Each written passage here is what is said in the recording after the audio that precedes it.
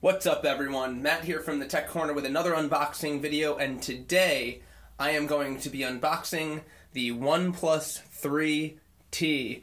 Now, let's go through the box real quick. Unfortunately, my box got dinged up during delivery and is actually quite dirty, so I don't even know if I'm the first person to own this.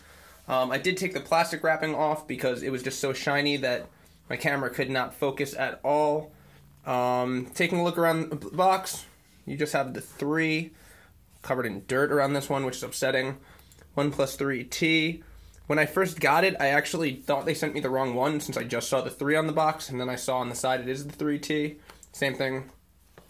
So the box is pretty plain, some information, everything's in Chinese. So let's take a look at the inside. Alright, so that's pretty cool. So I like the red and everything. So here's the phone itself. And let's take this out. I'll put this off to the side. Okay. In the box you get some, let's see, is there anything inside? Nope. So you pull this down and then you pull everything out. Whoop. And, well, drop everything out. Don't do that when you get yours, if you get yours.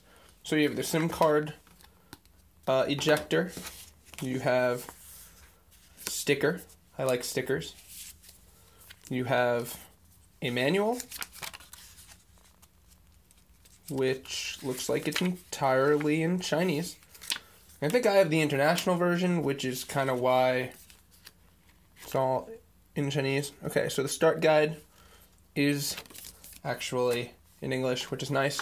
So you have the dash charger, and I love the red that they did with this. I think that's really cool. Okay, you have the dash charger itself, and that's all that comes in the box. So let's put some of this off to the side. So the dash charger on the inside has the, upside down, has the red to match the cable.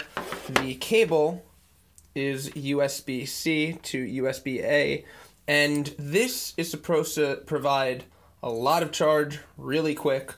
You can still use this cable with any other block that you want, or charging bank, but remember, you're not going to get those super fast speeds.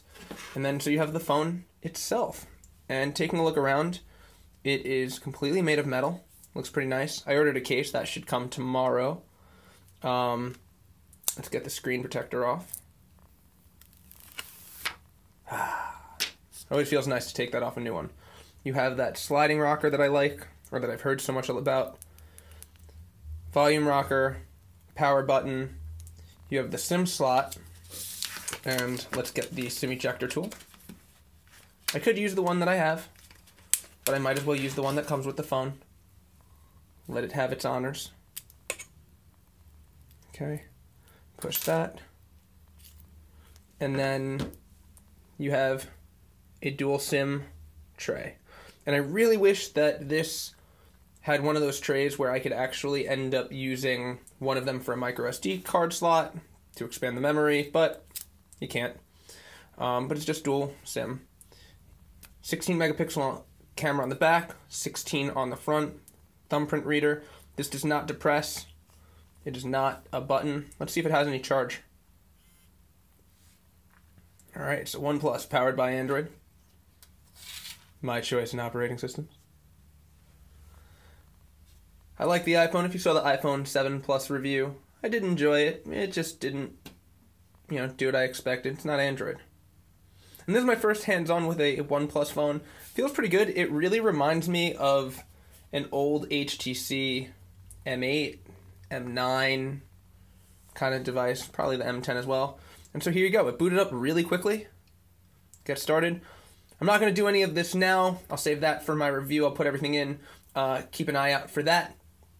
But this has just been a quick unboxing of the OnePlus 3T.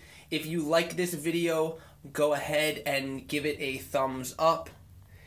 If you have any questions about the 3T that you would like me to cover in my full review, go ahead and comment down below.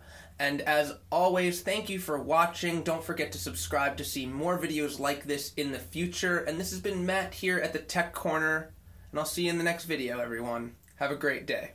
Bye.